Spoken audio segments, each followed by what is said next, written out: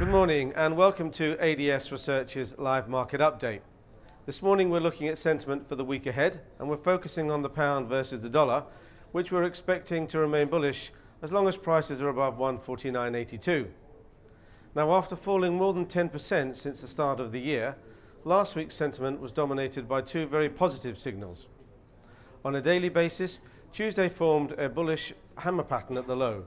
This is a pattern of trading usually consistent with exhausted bear market sentiment and the start of a new bullish bias. And in fact, this was confirmed on Thursday with the market gaining more than 200 pips, and that was the strongest improvement in 8 months' activity. This improvement also fed into longer-term weekly trading. With the gains last week, the market showed that investors' enthusiasm was the strongest it's been for more than 1.5 years. This was also supported by falls in the levels of negative momentum, which was an indication that selling interest was also weakening.